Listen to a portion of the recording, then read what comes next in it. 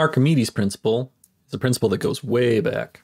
And it says that the buoyant force on an object equals the weight of the fluid that it displaces.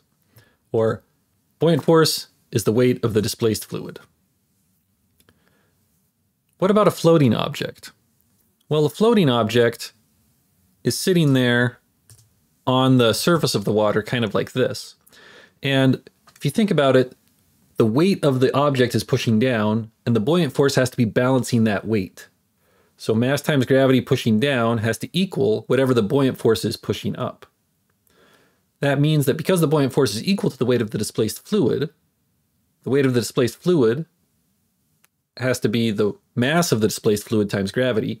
So mass of the displaced fluid times gravity equals mass of my object times gravity, or these masses have to be equal if our object is floating.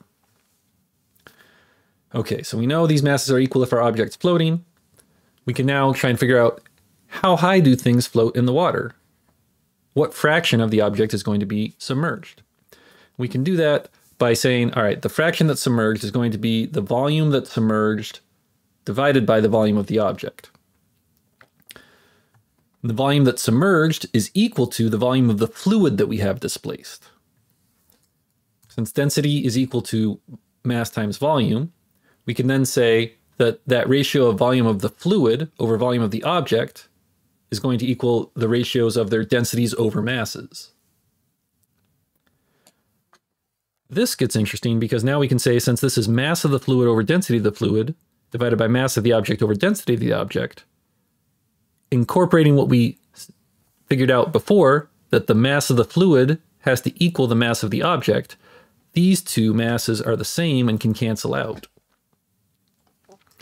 That means that we can say that our fraction of our object that's going to be submerged is equal to a ratio of the densities of these object to the density of the fluid.